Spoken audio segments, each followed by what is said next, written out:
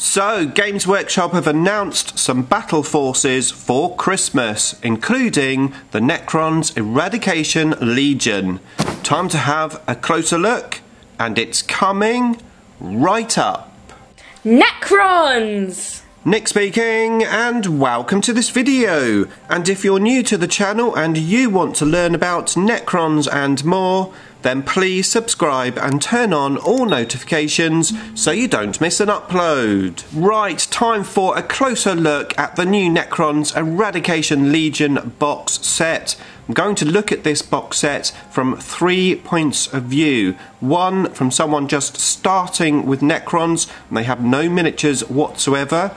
Two, from someone who has an Indomitus box set and is looking to expand it. And three, from a long-term Necron player who has a good amount of miniatures. Is this box worth buying for either of those three? Well, let's find out. So this is what you get in the box. You've got a Technomancer, you then have 10 warriors, and of course warriors come with 3 scarab swarms, so you get those as well. We've then got 5 immortals, which of course can also be built into death marks. We then have 5 Lich Guard, which can also be built as Praetorians.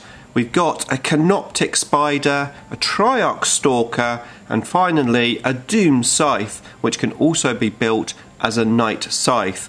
So let's run through these units first and see what we think of them. Okay, so first up are the warriors, and if you buy this box by itself from the website, it's valued at £29. However, it's far better to buy these in the recruit box for just £32.50, where you also get all of the Space Marines and also a character, so much better value for money.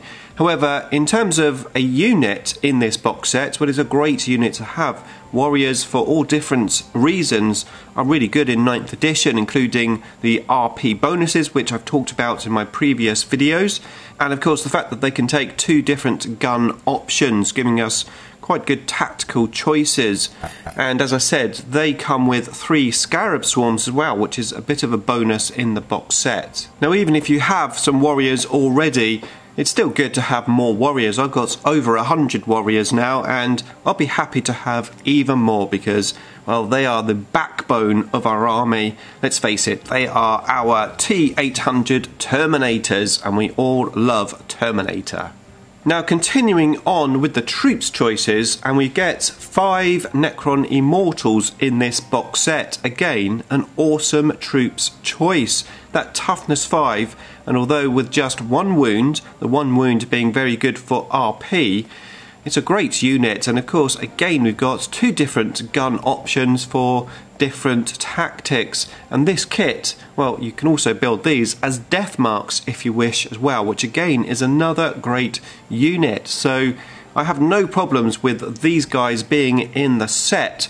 Now, a single unit of 5 can be quite useful and a good complement to a unit of warriors. However, I think for both the warriors and the immortals, you would be looking at bigger units. I mean, 5 immortals on an objective isn't bad, but I think on the whole you would be looking at having more numbers in both of those units really. However, as a starting force or potentially adding to an existing army, it's a great choice to have the Immortals in this set. Now, a box of 5 Immortals would cost you £25 if you bought them individually, so I'm going to add all of these prices up so we get a final cost of this box set if you did buy them individually. So next up we've got the Necron Lich Guard, which come in at £30 for 5, and these guys can be built either as Lich Guard or as Praetorians.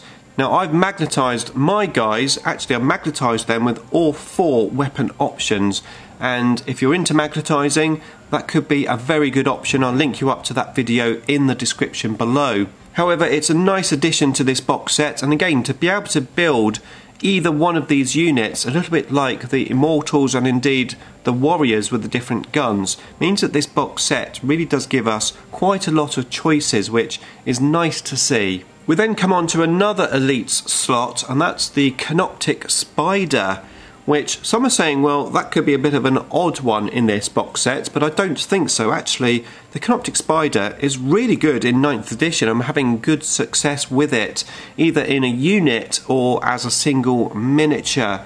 It's got some good stats now, and if you're not using these spiders, for the points that they cost, I'd highly recommend you have a look at maybe fitting 1 or 2 of these in your list. Now the spider comes in at £25 for a single miniature, which of course is what you get in the box, just one of these guys, so we'll add that to our cost. Sticking with the elite slot, we got a Triarch Stalker. Now the Stalker comes with 3 different weapon options. Again, I've magnetised mine. There will be a link to the magnetising tutorial in the description below, but I'm loving the Triarch Stalker still in 9th edition. It has changed slightly with the gun options, but it's still very usable, and the targeting relay for it is also very useful, so it's a thumbs up for the Triarch Stalker in this set. So the Stalker comes in at £32.50. I've added that to the list, and we're getting quite a high value for this box set. So next up we've got another quite expensive unit, the Doom Scythe, which again is a dual kit into the Night Scythe, and actually you don't even have to magnetise this one. The gun and the portal just push into place, no trouble at all without magnets. But £37.50 added to the list. And is this a good option for the box set? Well, it certainly isn't a bad option. Now, whether you're using this as a Night Scythe to transport some troops or a Doom Scythe for the anti-tank shooting ability, I do think this is a good addition to the box set. I don't think it's an essential item, but I do think it complements the rest of the units which are in this set. Now, coming to the last unit, we've got a HQ, the Necron Cryptek, also now known as the Technomancer. A great choice. The Technomancer is one of the go-to HQ choices. I think it would have been nice maybe to have 2 HQs in this set, maybe an Overlord as well, but as I'm going to discuss in a minute when we look at the 3 options of who might buy this set, you'll see why maybe they haven't put an Overlord in this set. Now, all of that comes in with this guy being £20, £199. Now, as of yet, recording this video, we don't know how much this box set is going to be, but we believe it's going to be around £115 or so. So if it is that price, it's going to be a fantastic value for money box set. And overall, for all of the units which are in there, I have to say it's a fantastic choice. Now, of course, we don't have any of the new units in there. Okay, we've got the new Necron Warriors, but that's just the actual model. The unit itself isn't new. I actually think this is a good move by Games Workshop because, well, let's face it, most people have probably bought all of the new miniatures already, so this is a good way for people to bolster their army if they don't have any of these old miniatures. So let's have a look how this box set is going to affect the 3 potential buyers. Okay, so let's imagine that you are not a Necron player yet. You're going to be. You've watched all of my videos and you're convinced Necrons are for you and you want to dive in. Is this the set to dive in? Well, I think it is actually. In actual fact, I think 2 of these sets would be a fantastic way to start Necrons. It would give you a good core amount of troops. You'd have 10 Immortals and 20 Warriors, allowing you to fill a battalion with your 2 Crypteks.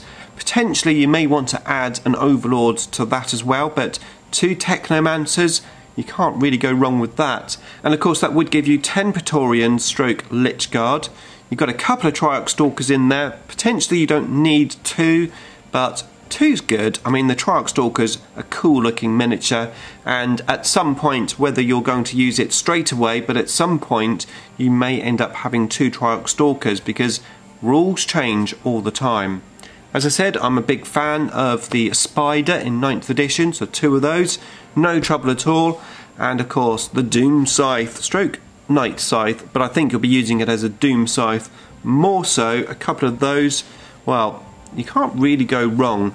Now, you probably would want to add to this if you were a starter with Necrons. It wouldn't necessarily give you a final list. You might want some better heavy support in there, either the Doomstalkers or the Doomsday Arcs, but I think it's a solid starting point.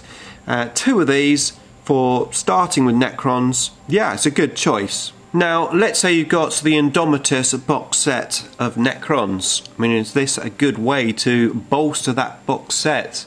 Well, again, I think it's a very good way. As I said, it's a core amount of solid units. You do have a good amount of Necron warriors in the Indomitus box set, and as I said, you can never have enough warriors, so I think this is a great addition to expanding the Indomitus box set. It gives you some more options, and whilst we've got a lot of HQs in the Indomitus set, we don't have this particular HQ, so again it's a nice addition. You don't have the Spider, the Praetorians, the Immortals. Basically you don't have hardly anything there apart from the Warriors, so I do believe that this is a great add-on to the Indomitus set. However, once again, you probably will want some more heavy support, so Doomstalkers or Doomsday Arcs probably would be the main choices. But yeah, I would not dissuade you from buying this as an add-on to the Indomitus set. Now, from my point of view, which is the last point of view we're going to look at, from somebody who already has a good amount of Necron miniatures. Now, I'm tempted with this set purely down to the fact that it's incredibly good value for money, or at least it will be if it's priced where we think it's going to be priced. However, I don't really need any of these units. I've got a good amount of Spiders, Triarch Stalker, Doom Scythes. I mean, literally I have everything multiple times. So I personally am not going to buy this. If you've not been collecting for too long and you just want to bolster your forces, bolster what you have, then again it could be a good way to go. Well, it is a good way to go because it's going to be fantastic value for money. So for me, overall, this set is fantastic. It's a massive thumbs up from me. I think it's a great choice of miniatures. I'm liking how they've not put the new miniatures in this set and they've gone for the old ones. I think that is a positive choice.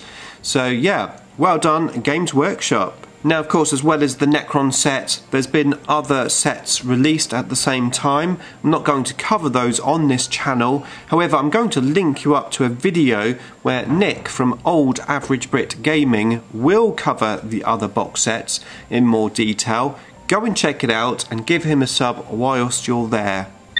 Beam me up.